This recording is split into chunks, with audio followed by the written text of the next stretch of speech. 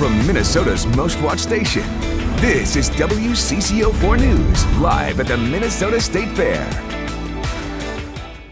Hi, I'm Brady with you, WCCO newscast live from the State Fair. We want to begin today at the haunted house where WCCO, which is Frank and Chris, went in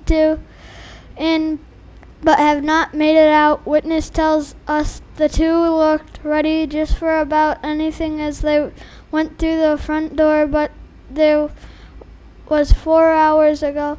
A search party has been sent in. They heard Frank and Chris screaming, but that not have been able to find them. A mummy on the second floor tells us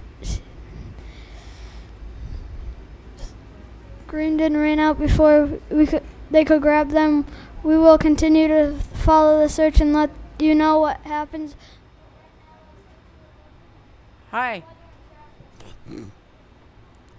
Hi, I'm Joanne Honor from the road numbers of the people on the street are some back up on Southern Avenue. First, expected any more moment that things are almost green and concentrated. Cooper Street, right outside of the Lumberjacks show. Reporters on the family, they're wearing traffic, and they can't enumerate bacon.